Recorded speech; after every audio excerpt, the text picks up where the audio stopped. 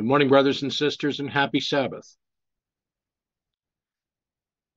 As we open the word of the Lord in the book of Zephaniah, shall we ask his guidance and his blessing upon us, so that we may more clearly understand that which is presented here and that which is presented by his prophet, that are relevant for the times in which we live.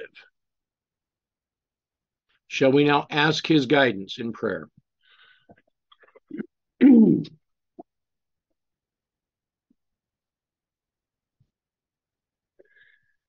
Loving Father in heaven, we know, Father, that we have sinned, that we have not followed in the steps and the paths of those that have gone before us. We ask, Father, for your guidance and your direction. As we open this chapter, in the words of your prophet Zephaniah, help us that we may understand, that we may follow this counsel, that we may indeed be guided where you would have us to walk. Father, we ask that your angels attend us. We ask, Father, for your Holy Spirit, that our minds might be enlightened, that though our minds are dark, that the light from on high might be given, so that we might more directly come to understand that which you would have us to know at this time. We ask that your will is done. We follow in the pattern that Christ has given us. For we know that you are in heaven, and that holy is your name. Help us so that we may do that which is necessary for your coming kingdom. May your will be done. Help us now that if we have sinned against others, or others have sinned against us, that these sins may be forgiven, so that you may deal with them as necessary. Direct us now in this study. Help us so that we might be guided to understand that which you would have us to know. For this we ask, and this we pray in Jesus' name. Amen.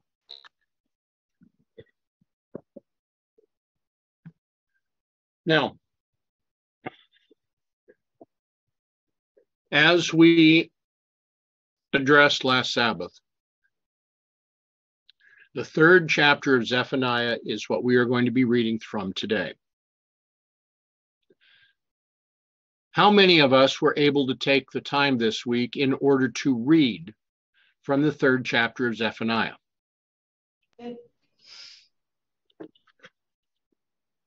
Heidi did. I didn't. Okay. As the King James translators addressed this book, they see three divisions: verses 1, verses 8, and verses 14.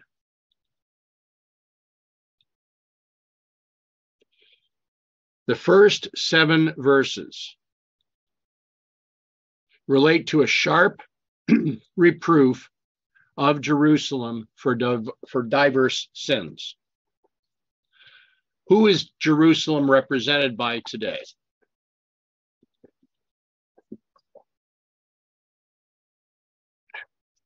Any ideas? Yeah, the body of Christ. Can we say at this time that the church is represented by both the church and the movement? That is? Yes. Okay. That is the body of Christ, isn't it? I would say so. Here, from the 8th to the 14th verse, we have an exhortation to wait for the restoration of Israel. What is the operative word, the action word in this explanation?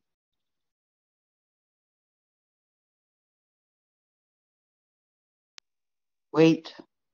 Exactly. And action of inaction. Well, I'm just noticing, wait is, and you said it was an action. And yes, that is an action. It is.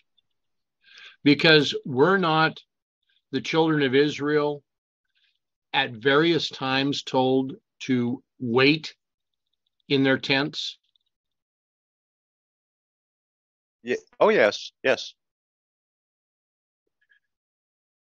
And then the last section is, and to rejoice for their salvation by God.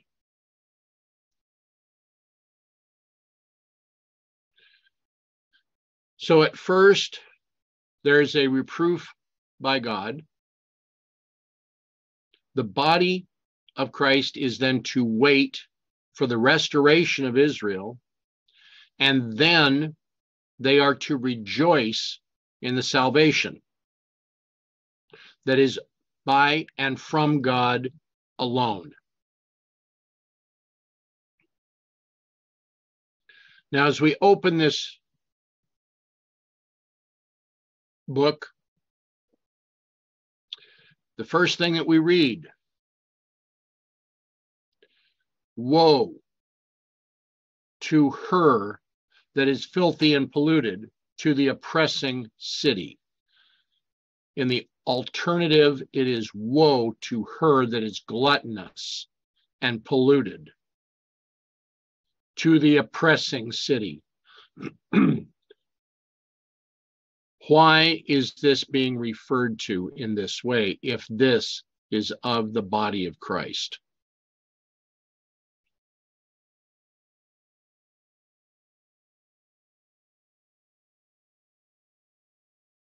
What is this saying to us at this time?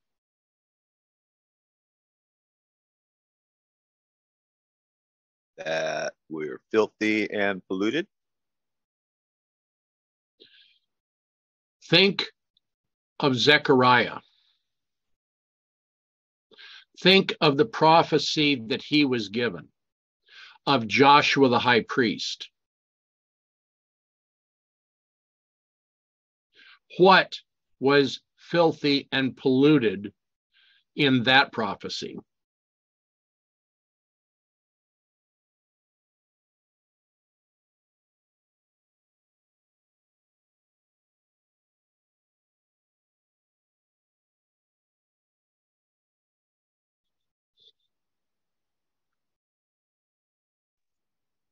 I'm having trouble recalling that. Was not his garments filthy and polluted? His raiment?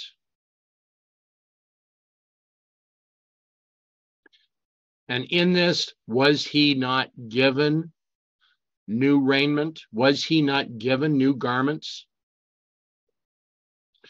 Was he not given a new character? Yeah, that's what we relate the changing of garments is to character. So throughout this, our adversary is accusing us. Our adversary is reminding us of every sin that we have had in our lives. And our adversary stands before God and before Christ to say, they are not worthy. Here is a woe. Woe to her. Woe to her that is gluttonous and polluted. whether we're dealing with the church or the movement, the sins are in front of God. Because we are unable to change our garments. We are unable to change our characters without having faith of Christ's ability to do so.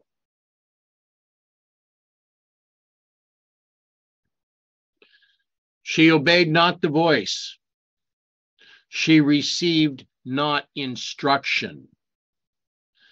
She trusted not in the Lord. She drew not near to her God.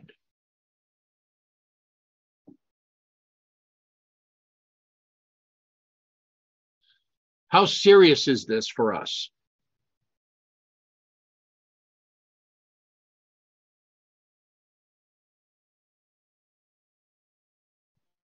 Very. Well, if we're not going to obey God's voice, if we're not willing to receive correction, if we're not willing to trust in the Lord, if we are not willing to draw near to God, are these not 4 steps away from God? As an observation, I would have to say yes.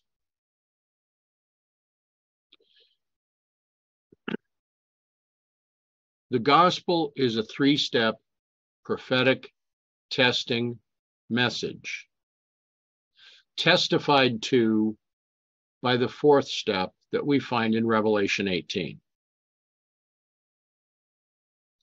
Here we have also 4 steps.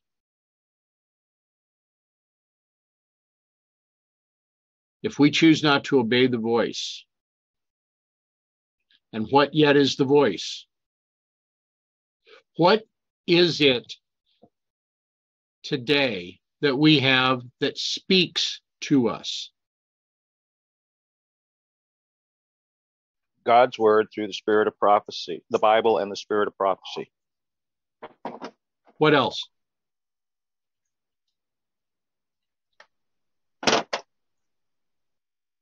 What do you mean, what else? The lines and the chronologicals.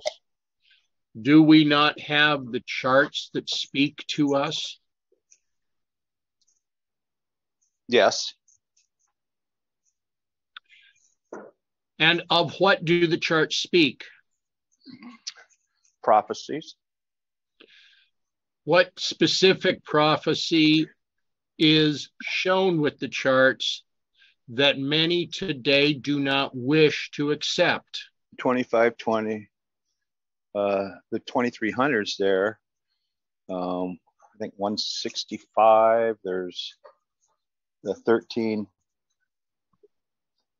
something. There's lots of them. You have the 2520. You have the 2300. If you have the 2520 and the 2300, do you not also have a message of restoration that is being shown? Yeah. Do you also not have the 1335? Do you not have the 1290, the 1260? The warning also about entering into alliances that we should not enter, shown by 158? Yeah. The Roman alliance. So if we will not obey the voice, whether by scripture, spirit of prophecy, or the charts, if we will not receive the correction, if we do not trust in the Lord, who are we trusting in? The other guy.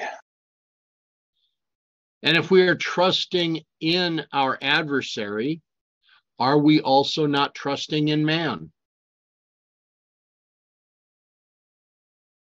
Yep. She drew not to her God.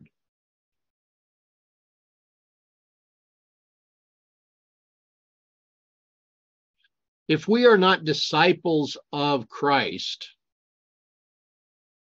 as we were addressing this last Sabbath, for we cannot be disciples if we are not willing to be joined with our brothers and sisters, then we are not drawing near to God. How much more serious can this be?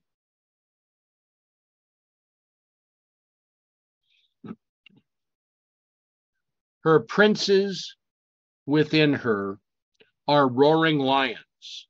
Her judges are evening wolves. They gnaw not the bones till the morrow. So can we place that bones thing in what Theodore was speaking of? I think it was even in this paper that that we're proofing right now about the bones being a marker, like a waypoint in a calendar. Why not? Works for me now. Yeah, just pointing that out. So when it has that term, the self same day in the Bible, Right? Bone day, right? Because the word self same is just the word bone. And that's because the ancient calendars used handheld bone calendars. They used these bone pegs to mark off the days of the month. And so the idea, it's just a Hebrew expression. So when you talk about a bone day, it's like an anniversary. So, but here, what you're trying to point out is it's got a time connotation and right. The bone in there. Right. But they gnaw not the bones till the morrow. So that idea of, and now there is not a word for this whole thing. They gnaw not the bones comes from one Hebrew word. Well, I guess it's two Hebrew words. So they got, let's see here. They got, is it not doing this? Okay. It's just delayed. So of course you got the word not. And then it doesn't have that word estim for bone. It has the word garam, which means to be spare or skeleton-like. So it's a different word, but there still might be the same implication. And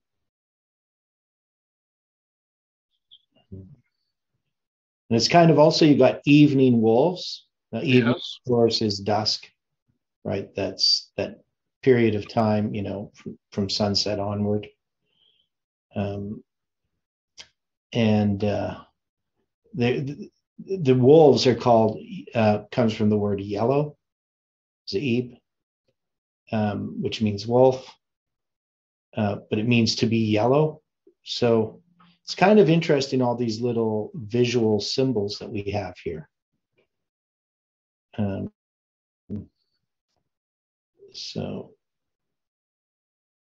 yet there is one that neither of you chose to touch upon. Which one's that? The roaring lions. Exactly. Yeah, well, I'm looking at those two. So you got roaring, that's the word sha'ag, which means to rumble or moan. And then, of course, the lion is ara. Where else have we studied about roaring lions in this last week? Yeah, we were dealing with the lion that roars against Samson. Yeah. Here, her princes within her are roaring lions. The leaders within her, are as a roaring lion. And what did the roaring lion do in what we have studied with Samson? Yeah. Well, the interesting thing here is this is Zephaniah 3:3. So sorry about that. Yes. This word within means the center. Good. And why would that be important with this? I'm sorry, what word? Within. Uh-huh. And why would that be important for what we are studying now? Well, we're dealing with the kayaks chronology, the waymarks.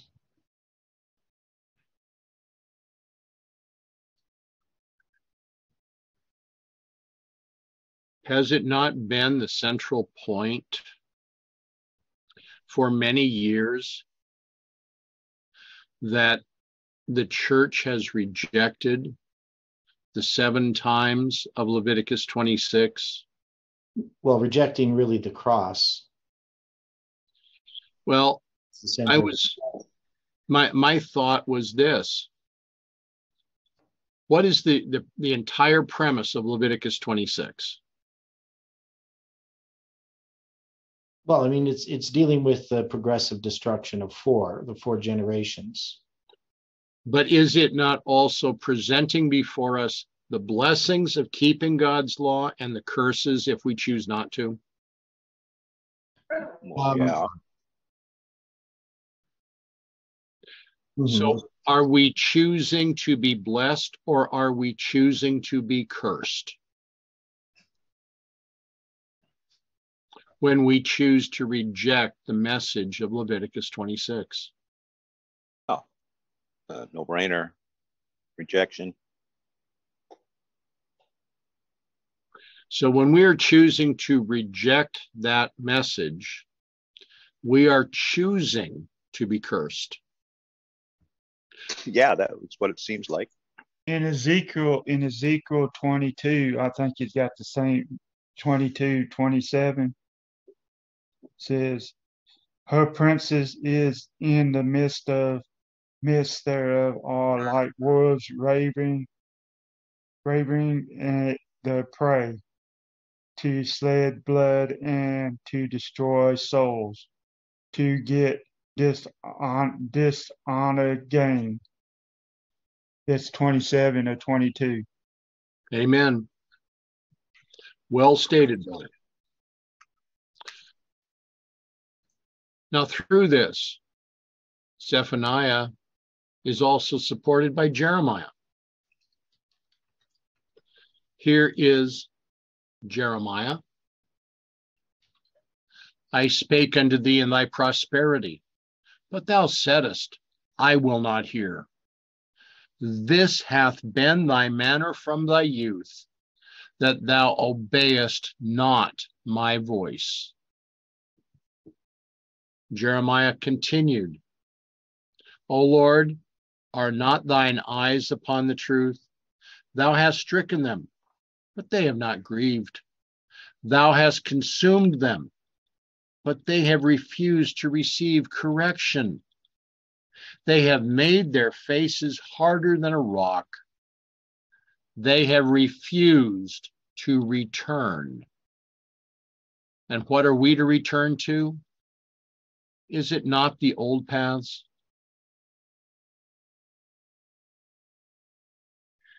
Yes. Okay, now what Brother William was so aptly describing is seconded also from the book of Micah. So Ezekiel 22:27, her princes in the midst thereof are like wolves ravening the prey, to shed blood and to destroy souls, to get dishonest gain. But Micah says it this way, hear this, I pray you, ye heads of the house of Jacob, and princes of the house of Israel, that abhor judgment and pervert all equality. They build up Zion with blood and Jerusalem with iniquity. The heads thereof judge for reward, and the priests thereof teach for hire.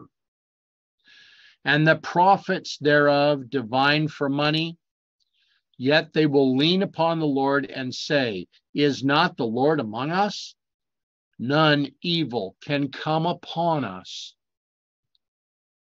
This is the church. This is the church, the apple of God's eye. Are we not the church? Oh, yeah.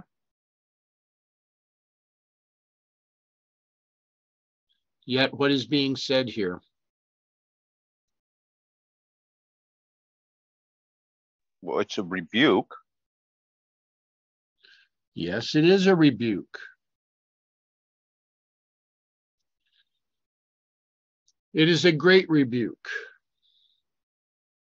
And who is being rebuked? Jerusalem. All of us. All of us, yes. We are Jerusalem. Now we have Habakkuk. Their horses also are swifter than leopards, and are more fierce than the evening wolves. And their horsemen shall spread themselves, and their horsemen shall come from far. They shall fly as the eagle that hasteneth to eat.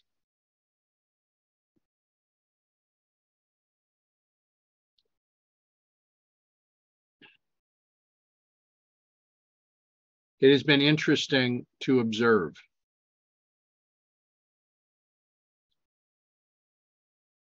that so many today are willing to dine upon garbage and speak as to how delicious it is.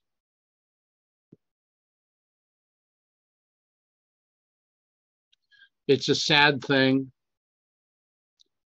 that there are those that will not accept union with other brothers and sisters, that they are willing to cast them out because they choose the curses rather than the blessings. That they would rather dine upon the flesh of the swine than to understand the mercies of God's true love.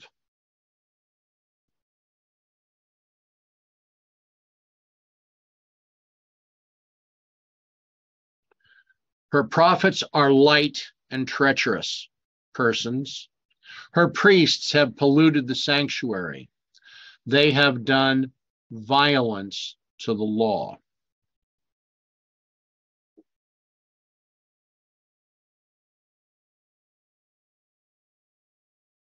What does this verse say to you? How does this speak to you today?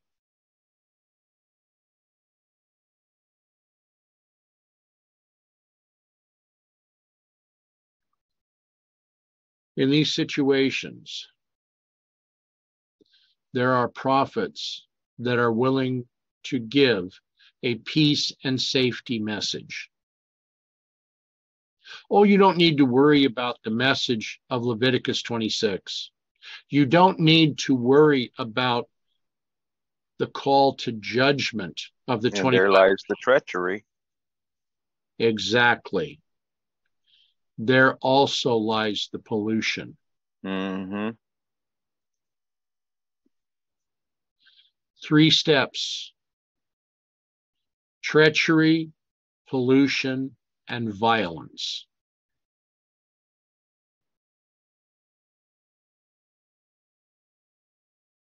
It is not a pretty picture.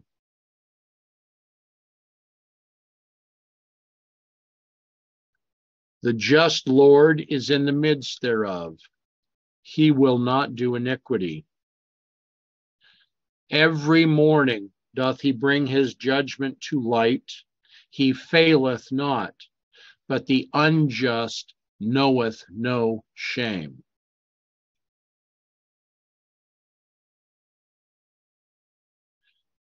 When we look upon this of every morning from the Hebrew, the alternate Hebrew, they would say morning by morning.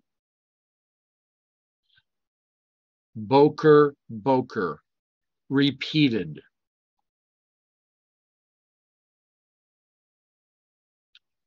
The just Lord is in the midst thereof. He will not do iniquity. As this he's showing, we have the second angel's message. That's what it looks like. That brings his judgment to light. If we are not willing to give glory to God, his judgment will fall upon us. For if we cannot be benefited by the first and the second angel's message, to fear God and give glory to him, we indeed will come to his hour of judgment, and his judgment will bring all sins to light. Does he fail? Questions to who? Well, does Who? God fail? Oh, no. But the unjust, those that are unwilling to be benefited by the first and the second angel's message, knoweth no shame.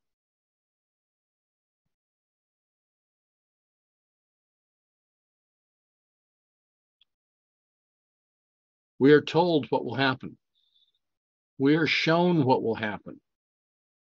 But there are many today that continue to walk in their own righteousness, believing, I'm a member.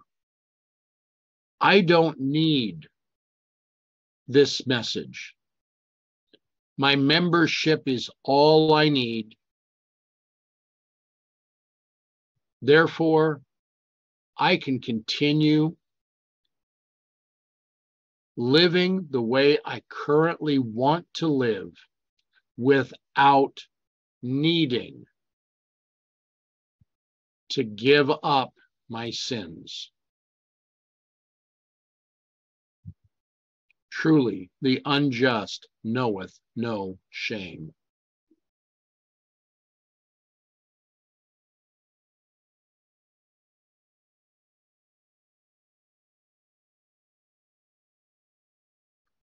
Here again, when we look at this portion, when we're doing violence to the law, Ezekiel in his prior verse to 22:27 made it very clear that her priests have violated my law and have profaned my holy things. They have put no difference between the holy and the profane, neither have they showed difference between the unclean and the clean, and have hid their eyes from my Sabbaths, and I am profaned among them. Do we wish to profane God? Well, that's not our intention, but a lot of times it's usually what we do. Okay. Now here again. I've also got to say something here. Please. Every time you talk about these people, and the uses of this stuff in here, I don't really see anybody but me. I keep seeing me when you say that stuff. I keep seeing, it's me. I'm the troublemaker. I am the problem. And so I just keep asking God, to put his character on me. I mean, because I obviously don't have it.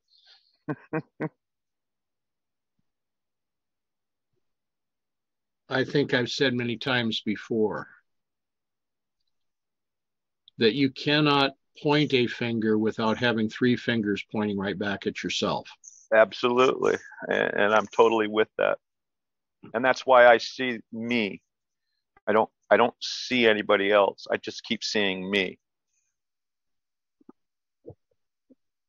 And it's hard to accept these things, but you just have to accept them because it's true.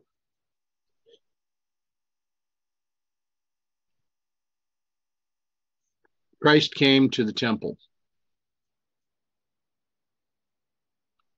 And there were two men that were there before him, in front of Christ and in front of the disciples.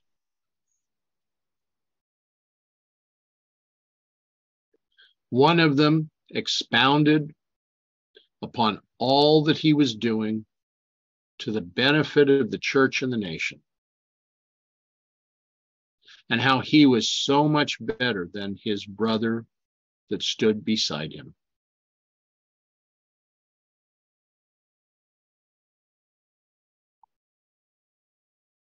And the other could not even look up.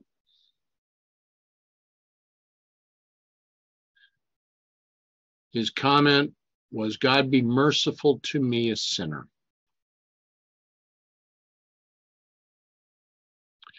Christ asked his disciples, which one of them went away justified? The one with the hanging head. Which one of them took the first step in salvation, justification? The one with the hanging head. Exactly. Which one was benefited by the first and the second angel's message? I would say the one with the hanging head again. So that's 3 times now. Yes.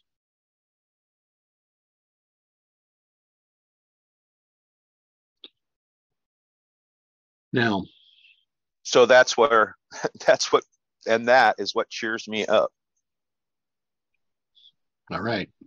Right. I mean, and that's the only, because all I keep seeing is these 3 fingers pointed back at me.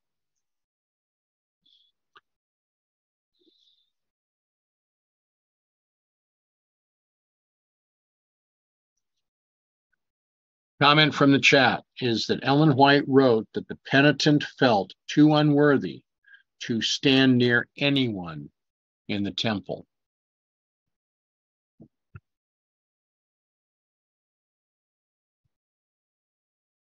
We are being given the opportunity to learn more of Christ, to become righteous by faith. Is this not the subject of our Friday night studies? Is this chapter not giving us examples of what it means not to be righteous by faith, so that we can learn from mistakes? Now, I got to tell you, I have been educated in many fashions, but the one that seems to work the best is when I break something or when I screw something up, because I'm the one that has to fix it. But it also tells me, the things that I need not to do, so I can extend that life a bit longer.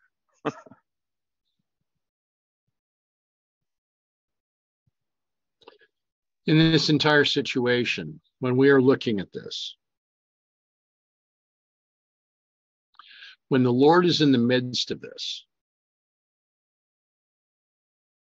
if we look at this carefully, we find later in this same chapter,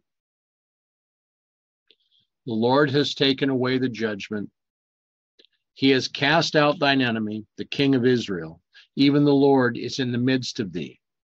Thou shalt not see evil any more. The Lord thy God is in the midst of thee, is mighty. He will save. He will rejoice over thee with joy. He will rest in his love. He will joy over thee with singing. Now we have Micah 3:11. The heads thereof judge for reward, and the priests thereof teach for hire, and the prophets thereof divine for money. Yet will they lean upon the Lord and say, is not the Lord among us? None evil can come upon us.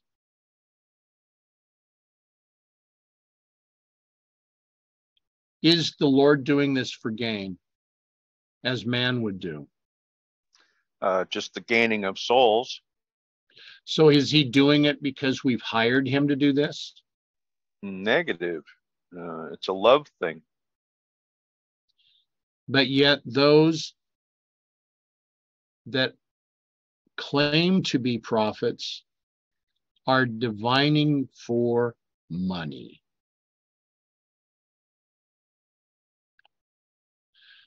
Are we choosing today to lean upon the Lord? Are we choosing today to be restored unto him?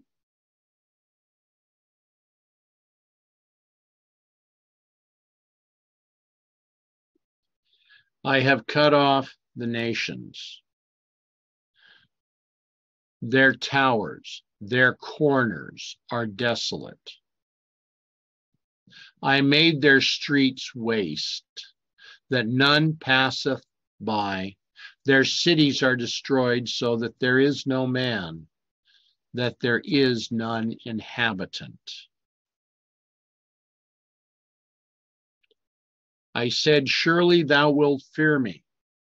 Thou wilt receive instruction, so their dwelling should not be cut off. Howsoever I punished them, but they rose early and corrupted all their doings.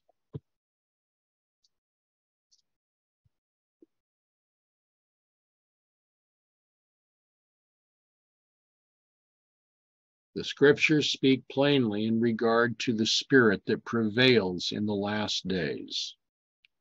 All who have ears to hear and hearts to understand the language of scripture can see that its prophecies are being fulfilled. Manuscript 103, 1893. Of the world today, God says, woe to her that is filthy and polluted, to the oppressing city. She obeyed not the voice, she received not correction. She trusted not in the Lord, she drew not near to her God. Her princes within her are roaring lions, her judges are evening wolves. They gnaw not the bones till tomorrow. Her prophets are light and treacherous persons. Her priests have polluted the sanctuary. They have done violence to the law.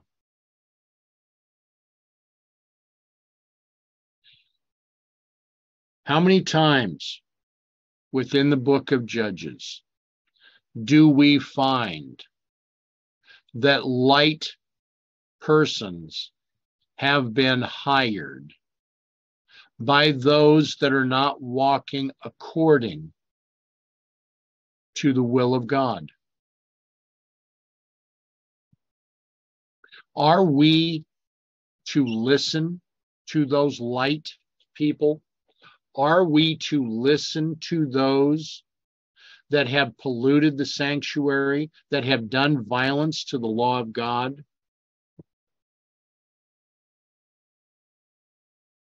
Well, What do no. you say? No, Okay. we're not supposed to listen to them. But again, we often do.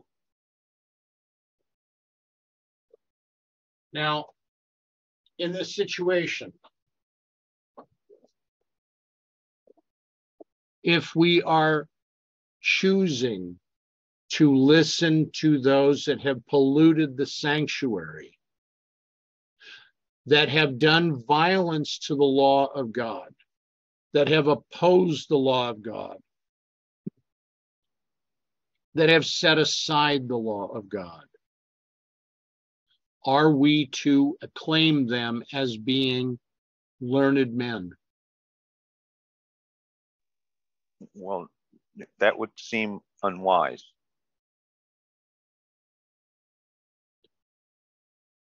Many times I have observed those that are saying, it's not a problem. I don't want you to feel bad about transacting business upon the Sabbath because it's done to support a ministry. I don't want you to feel bad about going out to eat on the Sabbath. For the people where you're going, they don't observe the Sabbath, so it's no big deal for them.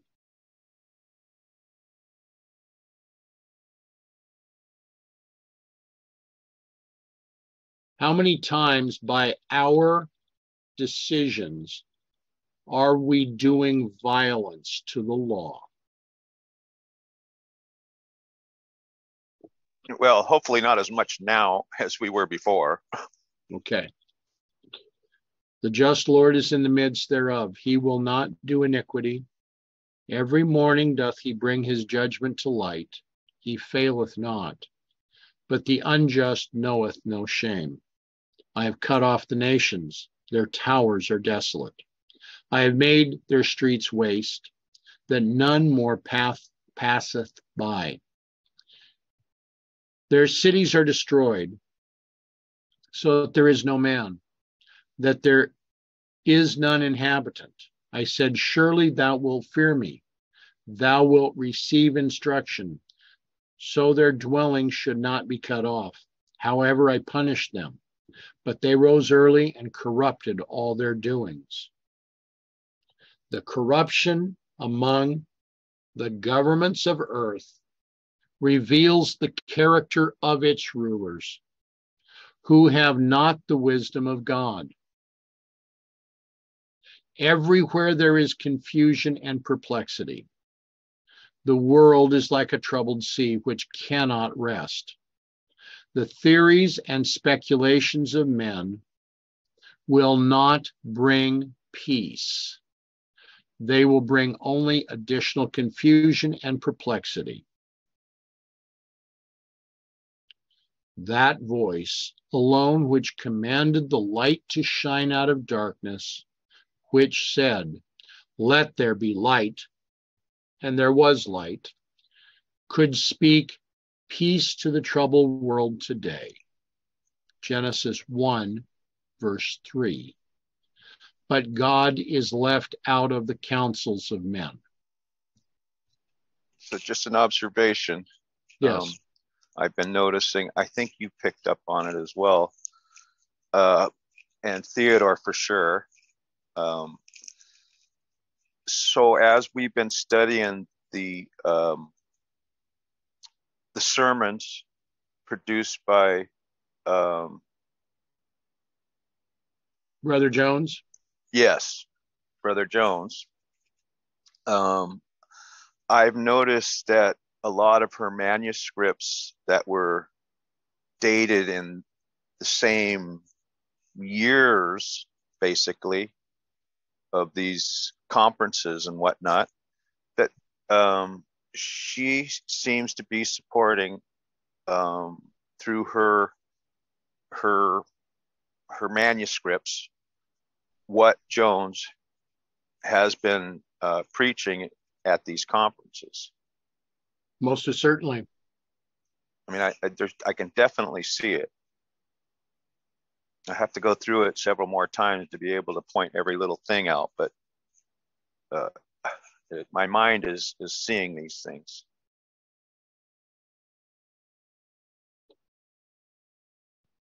Most assuredly, she was very much supporting that which Brother Jones had to say.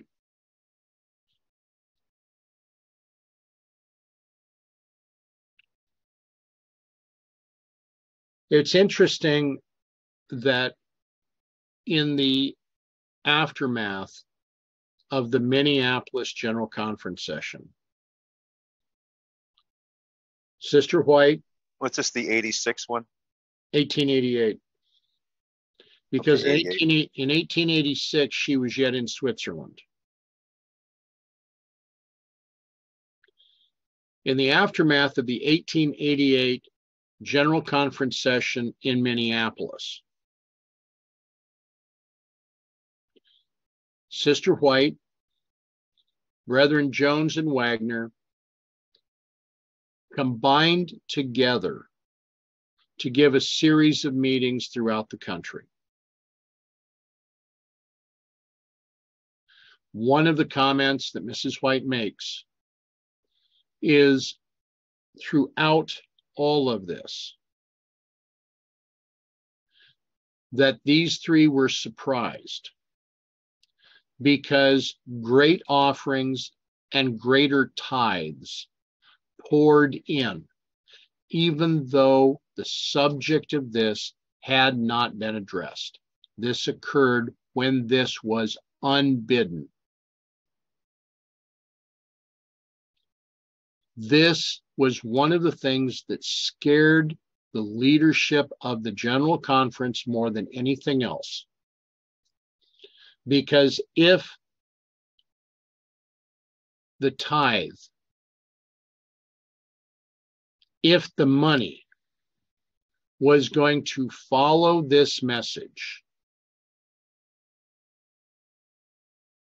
they were afraid that they were going to lose their grip and their control over the membership. Evil surmisings, huh? Exactly.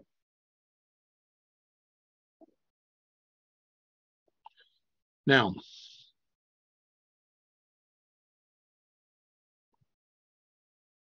What were they thinking? well, I mean, what were they thinking? if they just allowed it to continue, a reformation unlike any other would have occurred. You think? Yet, they chose not to accept the righteousness of Christ. I think I know what drove Jones the other way. I mean, with all that rejection, after all that work, I mean, over around a decade, Right? and just to watch it go in a swirly down the porcelain tank. Okay. I mean, I could see why he went sideways. Well, consider this. Brother Jones knew that the message that he and Brother Wagner had been given was of God because Ellen White testified so. The word of the prophet was that this was a message most precious that was sent not by her, but by Dr. Wagner and Brother Jones. They knew that this was God's church, his denominated people. Yet, this denominated people chose to reject the message in full. How can you be the denominated people of God if you are not going to follow God's law and God's teaching? Well, we could sit here and talk about that all day long, but by and large, they rejected the message. And they rejected the messengers. Well, as well, and that's like I've been noticing. That's been the biggest problem historically. Theodore kind of touched on it in his the work that I'm proofing right now.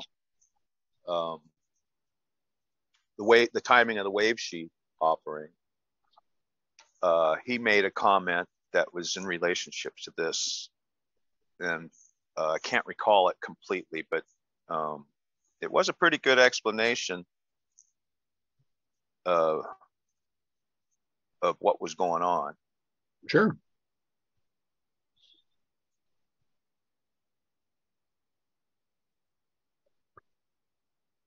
Here again, Genesis 6, verse 12. And God looked upon the earth and beheld, it was corrupt, for all flesh had corrupted his way upon the earth. Here we have Numbers 6 and 12. And if we rearrange those just a little bit, we have 126.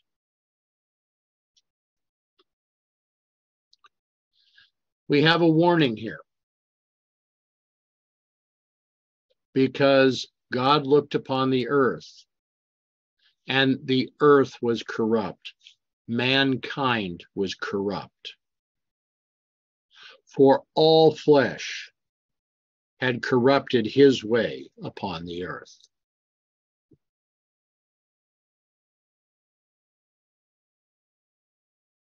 Thy kingdom come, thy will be done on earth as it is in heaven. Matthew 6:10.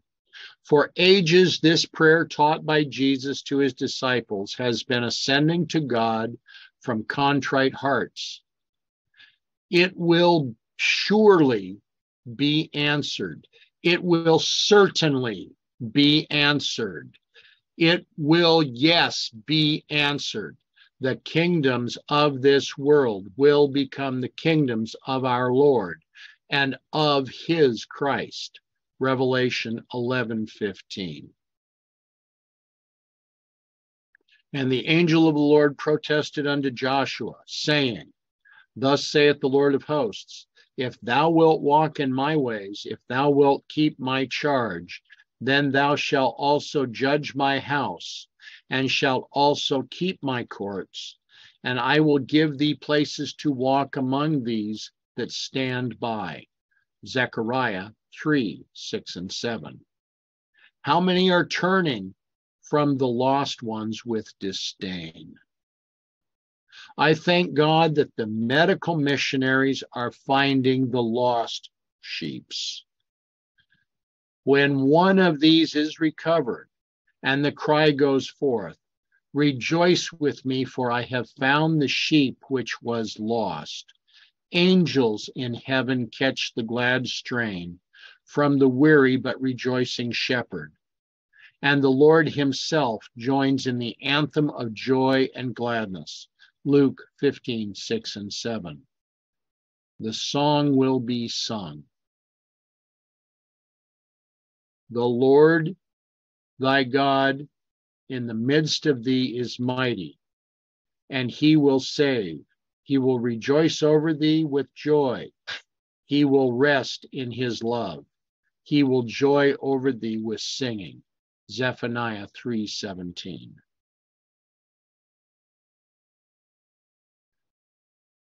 Should not these words inspire the indolent to obtain a living connection with the source of all power? Will they not be laborers together with God? Hear what God, your great teacher, has to say to you.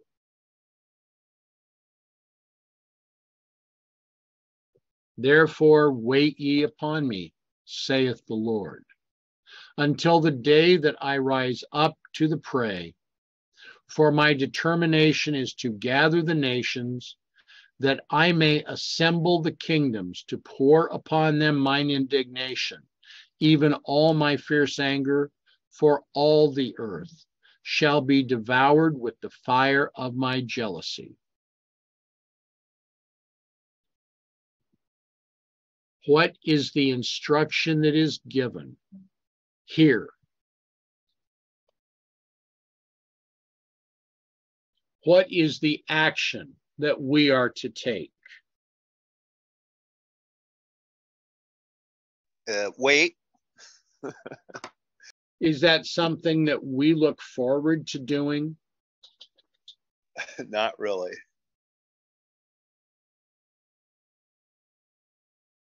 Yet we are being shown this is what the Lord would have us to do.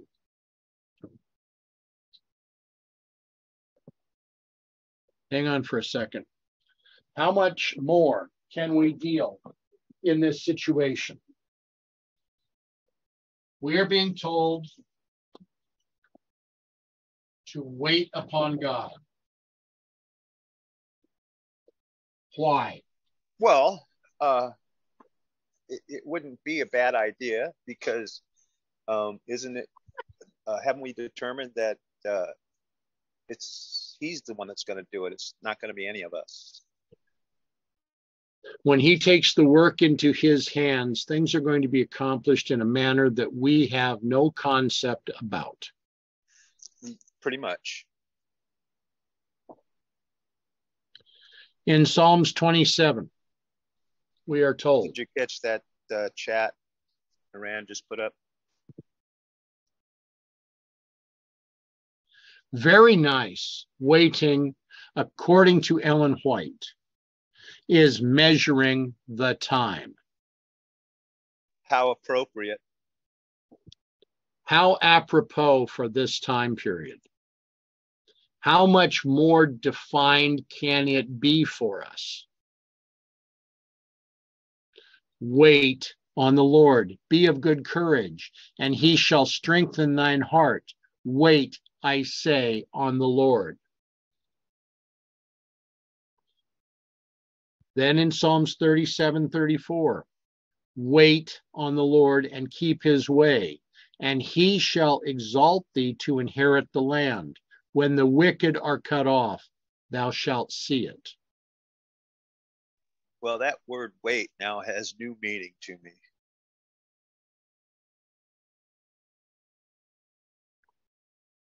And as Solomon said in Proverbs 20:22, interesting, is it not, that we are going to read this proverb on December 31st of 2022.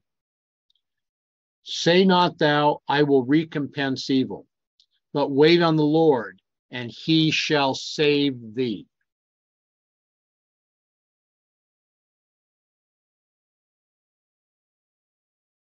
As we measure the time, as we observe the time, are we not able to understand and hear the footsteps of an approaching God?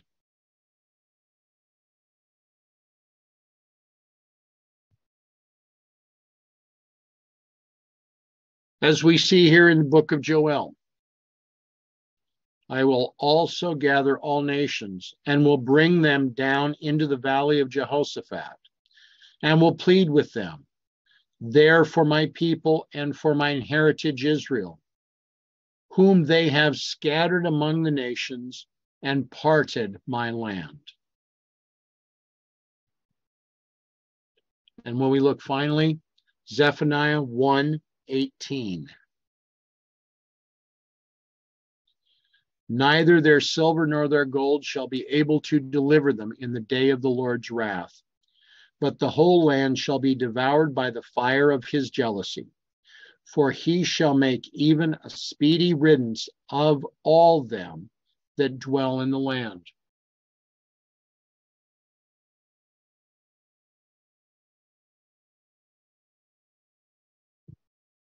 Here again, therefore wait ye upon me, saith the Lord, until the day that I rise up to the prey. For my determination is to gather the nations, that I may assemble the kingdoms, to pour upon them mine indignation, even all my fierce anger. For all the earth shall be devoured with the fire of my jealousy.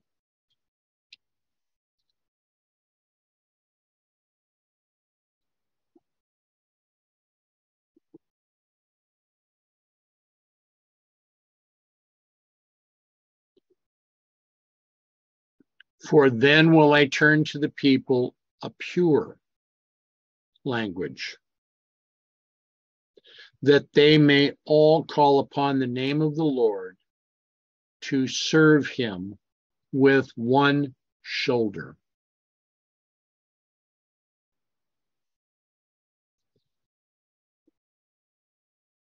When Christ ascended into heaven, were the disciples united in purpose?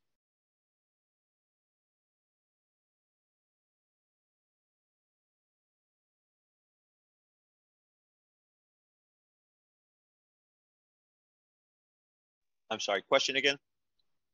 When Christ ascended into heaven, were the disciples united in purpose?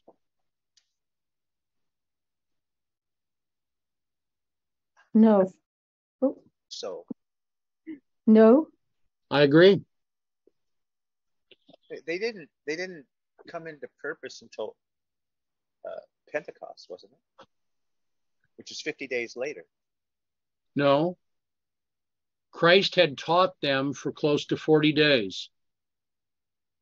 He ascended into heaven. The disciples, for 9 days, went into the upper room. On the 10th day, at the Feast of Weeks, which we now call Pentecost, they had come into unity. But how did they come into unity?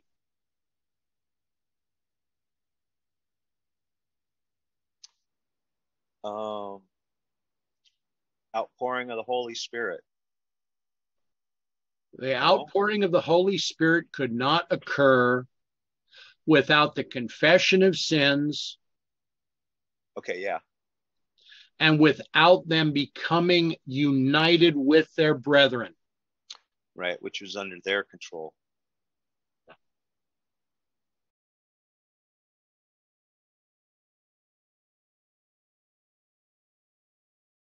Is this not the same as it is for us today? I would say the parallel is really cool. We keep stating, and we hear this all of the time within the movement and within the church, that we are praying for the outpouring of the Holy Spirit, but we are unwilling to do that which is necessary.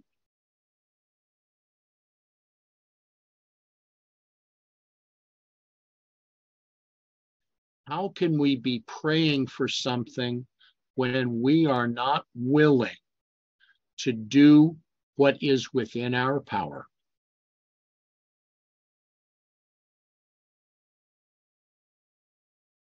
An excellent question. Here is the promise of God. For then I will turn to the people a pure language, that they may all call upon the name of the Lord to serve him with one consent.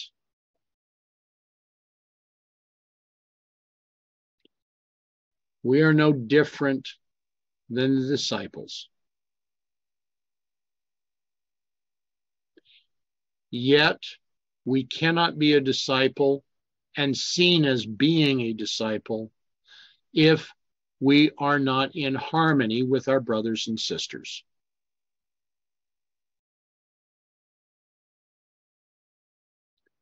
How much more does Mrs. White need to tell us this before we start to listen?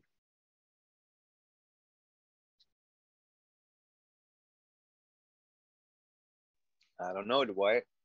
That's a question I keep asking myself.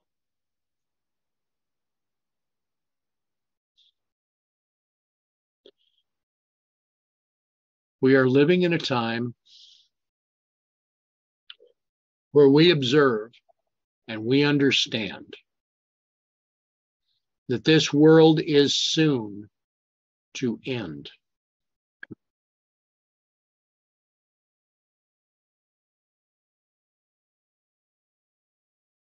How can we know that the world is soon to end and not do that which is incumbent upon us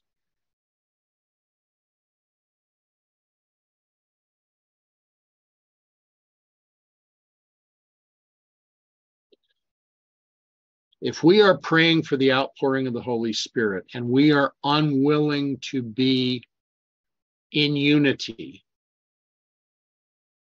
with our brothers and sisters,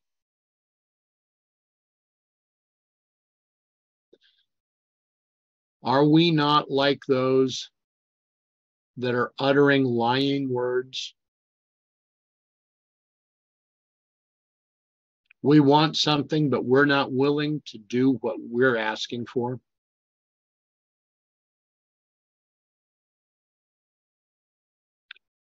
When the disciples went into that upper room, after having been with Jesus for that time after the crucifixion,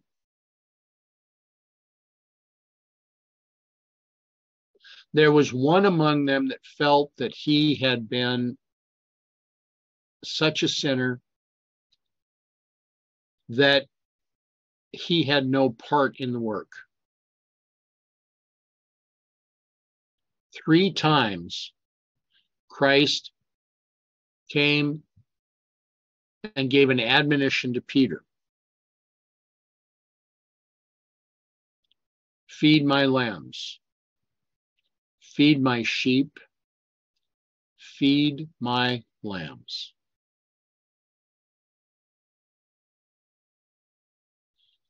Peter felt that he had dishonored his Lord so greatly that he could have no part in his kingdom.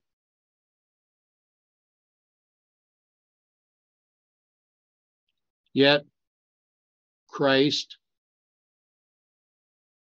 when he was giving the admonitions and giving the instructions, tell your brothers and Peter, he was showing Peter how he was yet included. He was showing Peter that he had a part yet to play. Was this Galilean fisherman in complete agreement with Simon Zelotes, the zealot, the one that was always seeking the overthrow of the Roman authority? I don't think so. Was Peter in full agreement with Matthew, the tax collector? I'd have to say no on that one too. Was Peter coming into an understanding with John the Beloved, who would eventually become John the Revelator, about the love of Christ and how that love can change a person?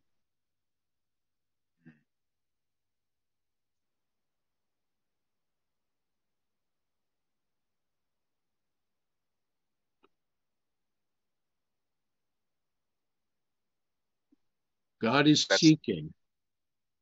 God is seeking right now for a people that are willing to work together,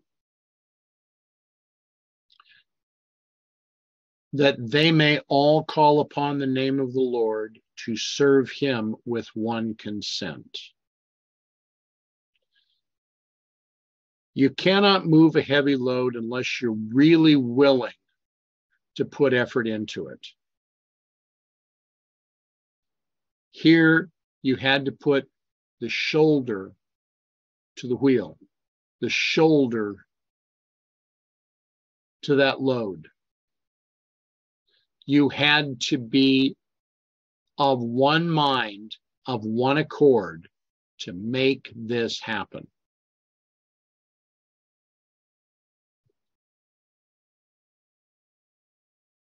The disciples had to wait in the upper room, but they also needed to do that which was in their power to do.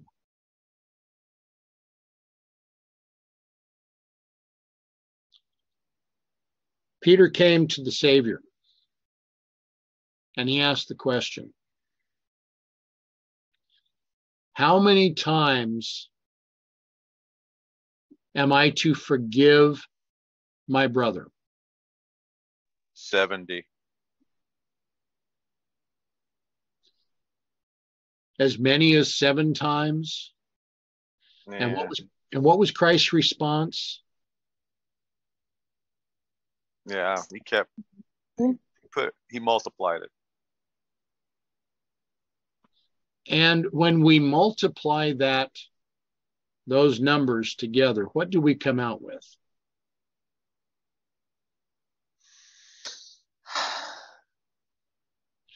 For what is 70 times 7?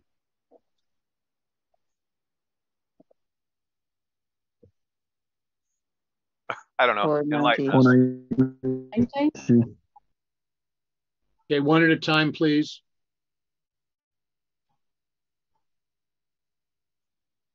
490.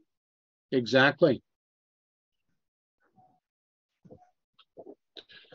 490 is something else that is very important for us at this time. Mm. And this is something that we will need to address soon.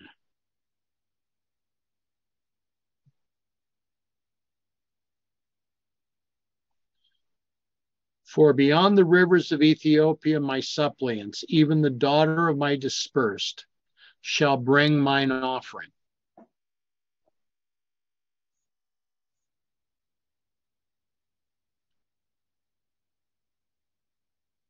God is being patient with us. We have a work to do. We have a work that can be done, a work that is completely incumbent upon us. Are we willing to undertake that task? I find it very interesting in going through this with the book of Zephaniah.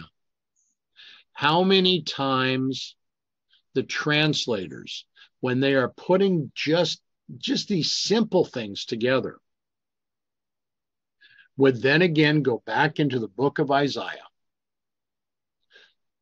As we're scrolling through this,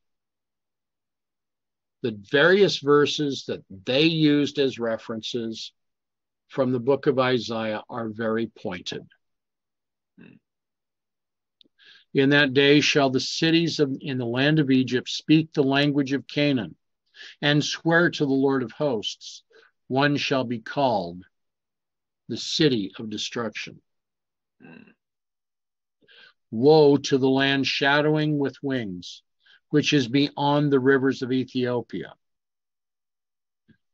Coming down a few verses, in that time shall the present be brought unto the Lord of hosts of a people scattered and peeled, and from a people terrible from their beginning hereto, a nation meted out and trodden underfoot, whose land the rivers have spoiled, to the place of the name of the Lord of hosts, the Mount Zion. In Isaiah 60, verses 4, 5, and 6, lift up thine eyes round about and see, all they gather themselves together.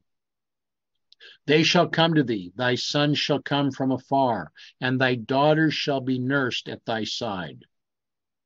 Then shalt thou see and flow together, and thine heart shall fear and be enlarged, because the abundance of the sea shall be converted unto thee.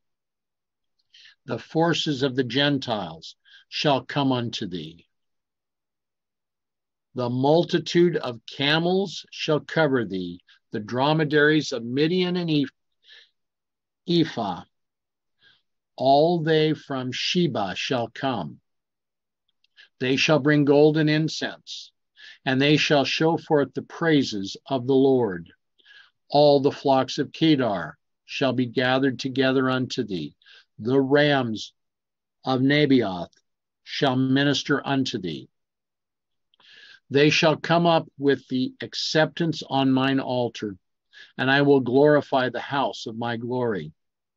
Who are these that fly as a cloud, and are as doves to their windows? Surely the isles shall what? Wait for me.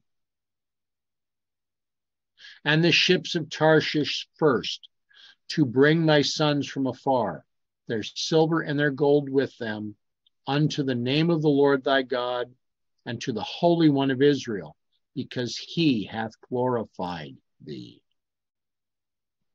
And the sons of strangers shall build up thy walls, and thy kings shall minister unto thee.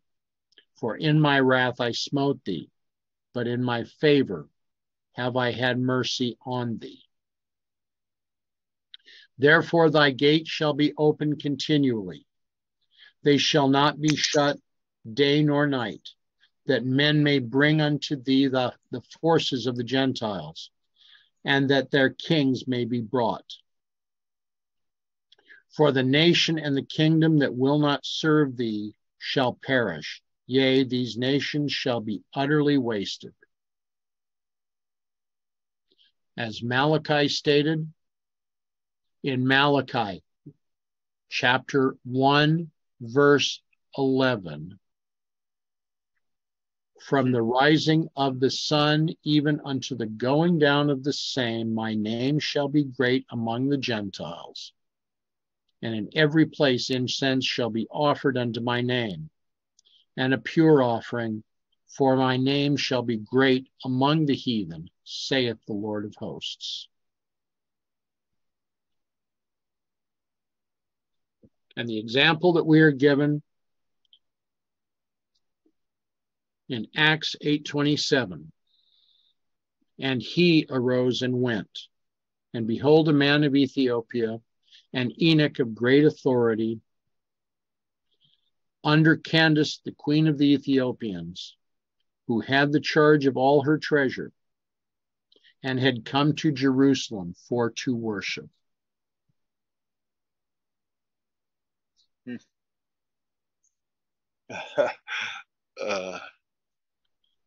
As it is noted again in the chat,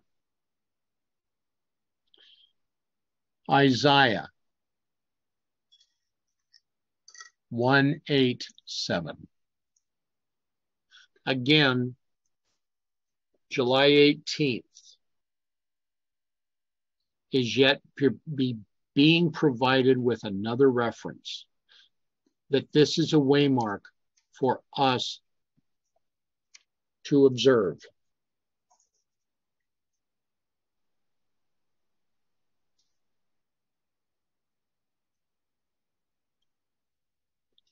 In that day shalt thou not be ashamed for all thy doings, wherein thou hast transgressed against me. For then I will take away out of the midst of thee them that rejoice in thy pride, and thou shalt no more be haughty in my holy mountain.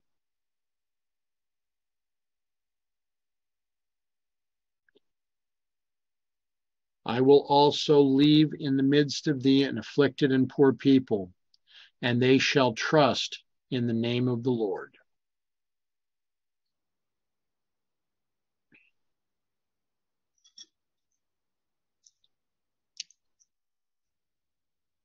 The promise that is given here,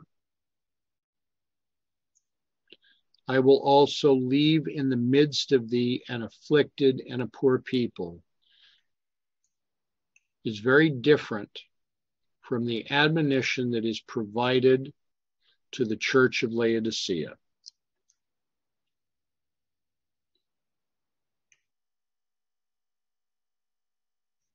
What is the warning that is given to Laodicea?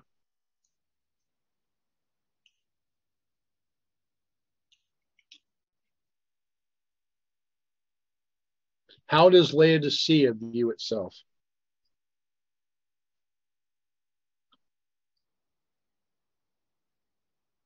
rich and increased in goods, and knoweth not death.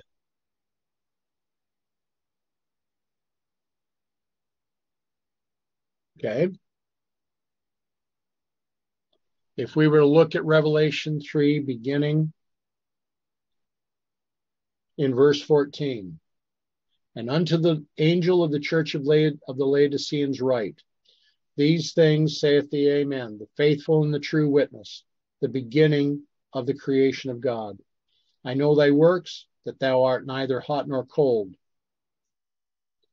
I would thou wert cold or hot. So then, because thou art lukewarm, and neither cold nor hot, I will spew thee out of my mouth. Thou sayest, I am rich, and increased with goods, and have needed of nothing, and knowest that thou art wretched, and miserable, and poor, and blind, and naked.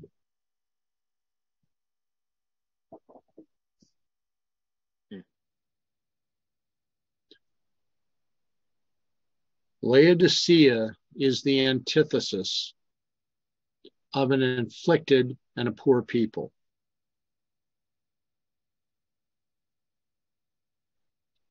For the afflicted and the poor do not have fine garments.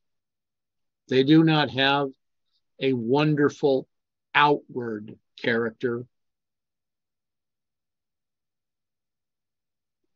They are poor, but they are not blind. These afflicted and poor people, for they see their condition, they know their condition. Laodicea is blind. It does not understand how wretched they truly are. If we are not willing to be disciples, if we are not willing to stand under Christ's banner, there's only one other banner under which we are standing. That is our choice at this time.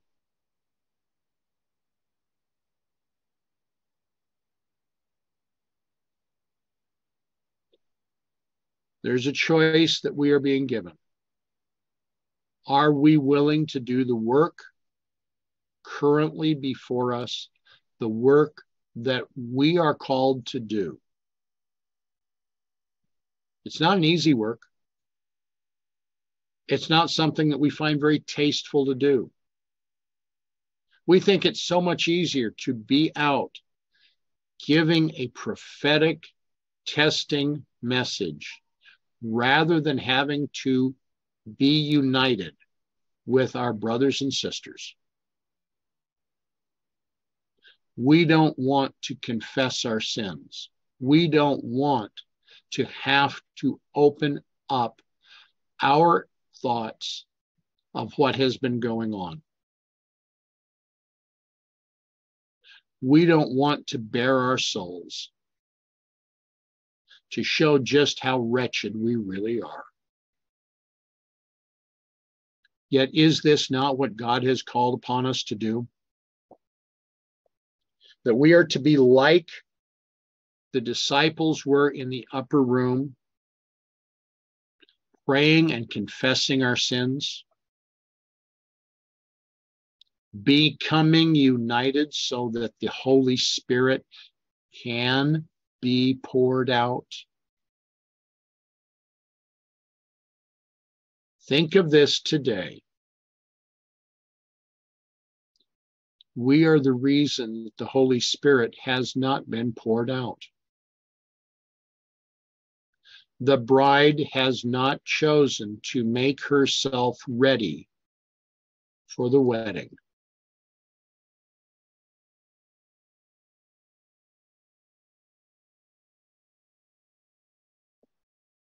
Has this not been going on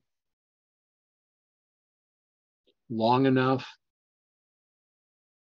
Has this not been going on long enough since 1888?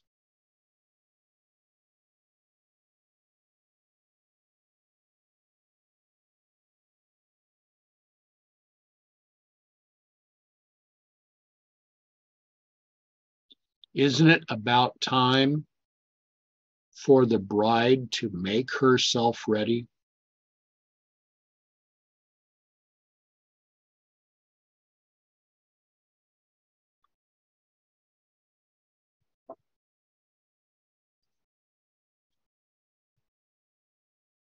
We will be returning to much of this next week.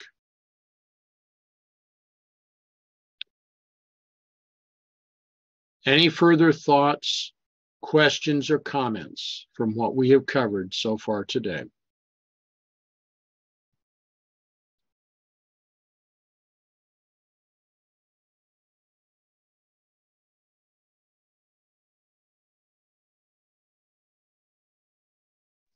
Yeah. Well, the last little bit here just given me a lot to reflect on.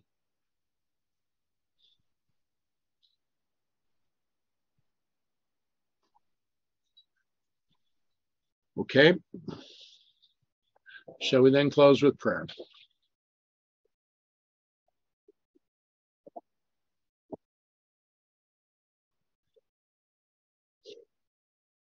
Gracious Father in heaven,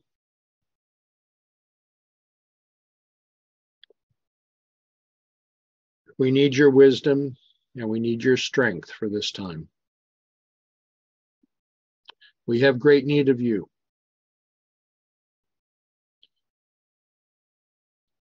The work that is presented before us is the work that is necessary, and only we can do this if we have your strength and your wisdom. We ask, Father, for the forgiveness of our sins. We ask, Father, that you will guide us and direct us. Help us today in all ways and in all things. May your will be done in our lives, in this movement, within the church.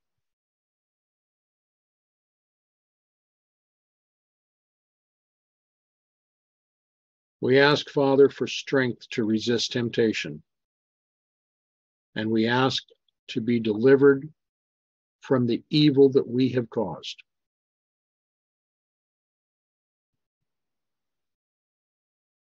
Help us that we may be prepared to give a message of your coming kingdom. But first, that we may be reunited in spirit and in truth with our brothers and sisters. For this, Father, we ask. For this we pray. In Jesus' name, amen.